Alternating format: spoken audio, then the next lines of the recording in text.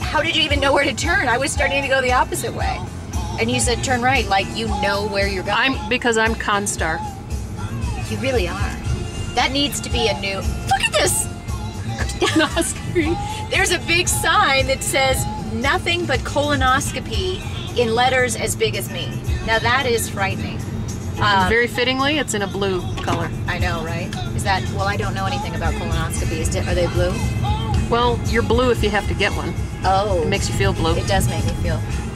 I know what you're going to say. I'm not going to say. This is really comfortable and it drives really... Like butter? It does. It's really smooth. There's no jerkiness, especially when, right now, we're going over bumps.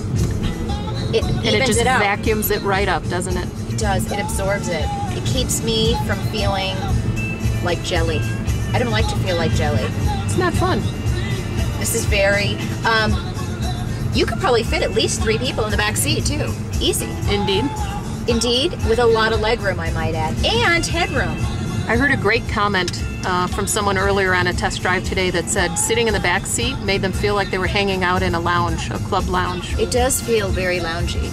And I do like this. I like to put my elbow on the middle. And am I going left here? No, straight. I have no idea where we are. This is why